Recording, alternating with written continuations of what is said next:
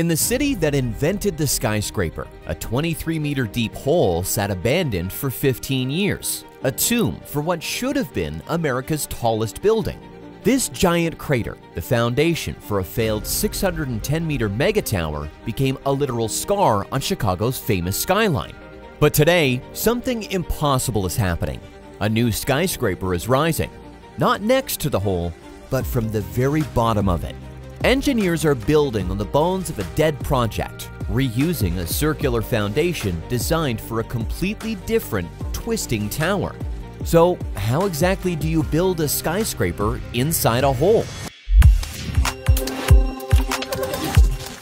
To understand the incredible challenge of building in this hole, we first have to understand the ghost that haunts it. What was the Chicago Spire, and why did it leave such a massive scar on the city? Back in 2005, the world-renowned Spanish architect Santiago Calatrava unveiled a breathtaking vision. It was a 610-meter-tall, 150-floor residential tower that would have been the tallest building in the entire Western Hemisphere. Its design was unlike anything ever seen before. Inspired by the image of smoke rising from a Native American campfire, the tower was designed to twist as it rose. Each floor would rotate just over 2 degrees from the one below it, creating a graceful 270-degree spiral into the sky. It wasn't just for looks. The twisting shape was a brilliant engineering solution to confuse the wind, breaking up air currents to keep the super slender tower stable. In 2007, work began. But just as the foundation was laid, the 2008 global financial crisis hit. The project's main lender, Anglo-Irish Bank, was near collapse, and all construction stopped dead. The dream was over, leaving only a hole. For 15 years, that was the end of the story. A massive hole filled with water, a monument to a failed dream. But in 2024, engineers faced a monumental task. They weren't just building a skyscraper, they were performing a resurrection. And the first step was to deal with a 15-year-old flood. Before any construction could begin, the team had to empty the hole. Over the years, the abandoned foundation, known as a cofferdam, had filled with an enormous amount of water. Crews began a massive pumping operation, removing roughly 11.4 million liters of water from the site. That's enough water to fill more than 4.5 Olympic-sized swimming pools. But it wasn't just water they had to worry about. A major city sewer line was found running directly through the site, which had to be carefully and completely relocated before any other work could proceed. Only after the hole was completely dry and essential city services were rerouted could the real engineering work begin.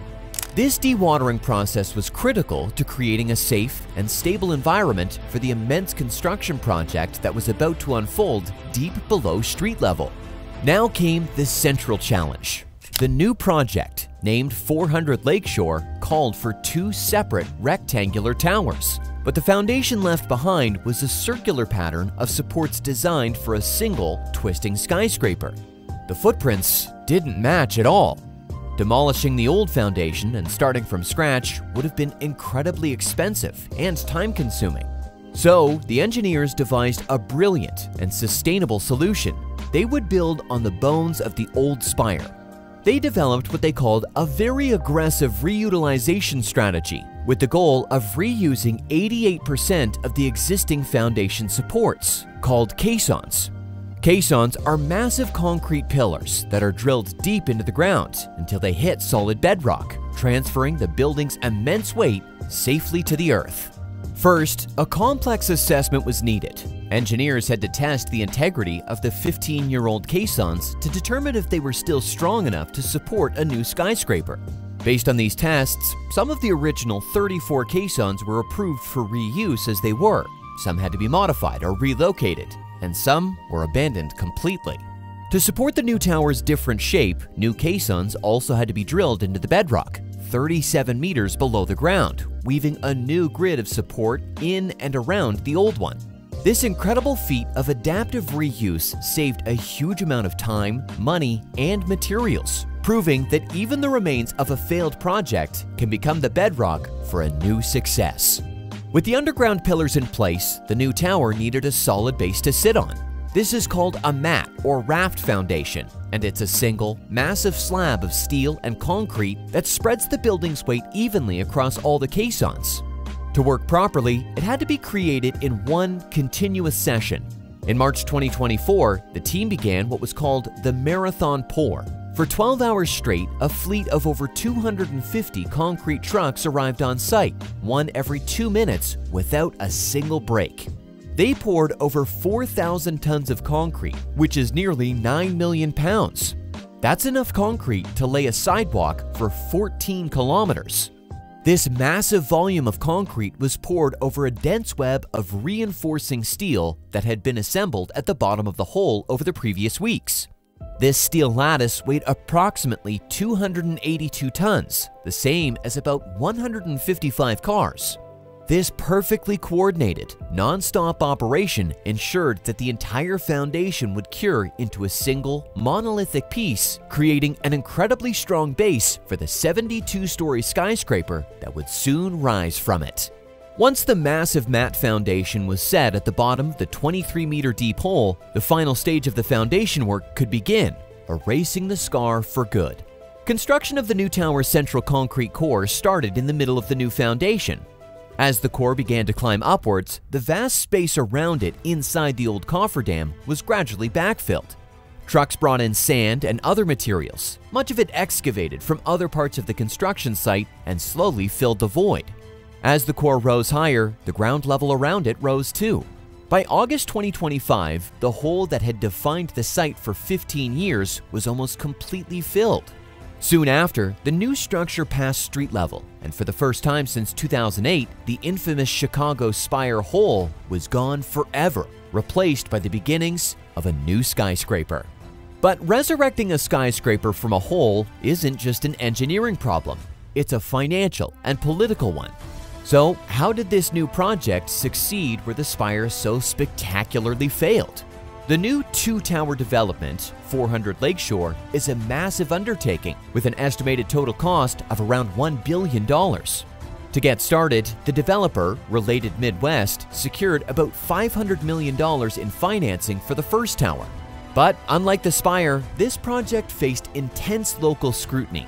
The first design, proposed in 2018, was rejected by city officials who had concerns about the tower's height and the inclusion of a hotel. The architects were sent back to the drawing board. A revised, shorter design was finally approved in 2020, but the project was then delayed again by the global pandemic. Finally, after overcoming all these hurdles, construction on the 267-meter North Tower officially began in 2024, with the completion date set for early 2027. The second, 233-meter tower will only start after the first is finished and occupied, depending on market conditions. Today, the hole is gone. In its place, a new gateway to Chicago is rising, with crews pouring a new concrete floor every 3 days. The glass curtain wall that will form the building's skin is already being installed on the lower levels, climbing steadily behind the concrete structure. The story of this site is a powerful tale of failure, resilience, and incredible engineering. It shows how a 15-year-old scar, a symbol of a global financial collapse, can become the very foundation for a new and powerful symbol of a city's strength.